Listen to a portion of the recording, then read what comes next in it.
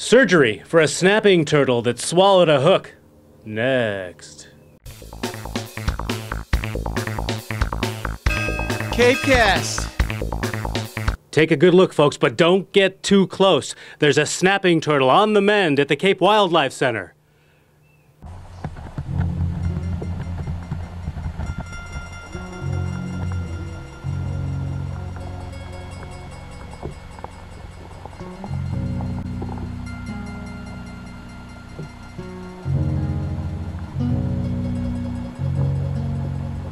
Dr. Bob, what a turtle.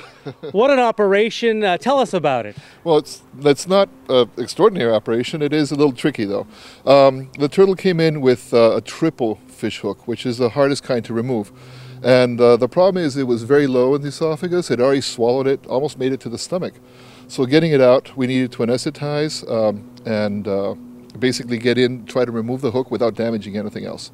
Now, what's sort of in your path as you go in to get this hook? It sounds like it was in a delicate area. It's a very tricky spot. It's right between the jugular, which is a very large vein, as you know, and then a very large nerve that comes back from the base of the neck.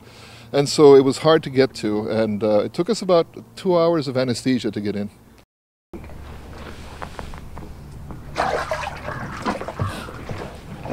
And there's the one. Do you want me to help you?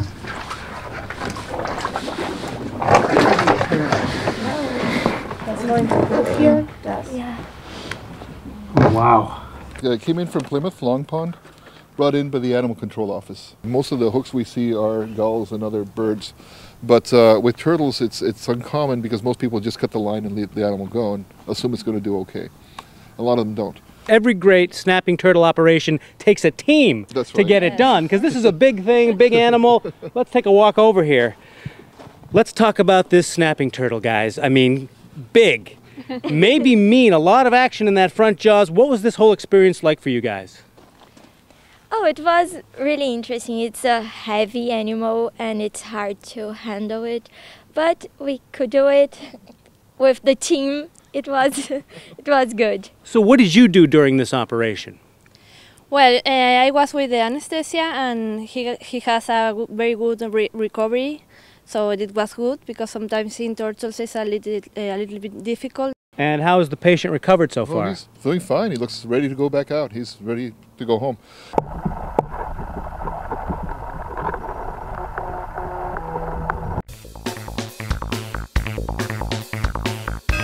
CapeCast.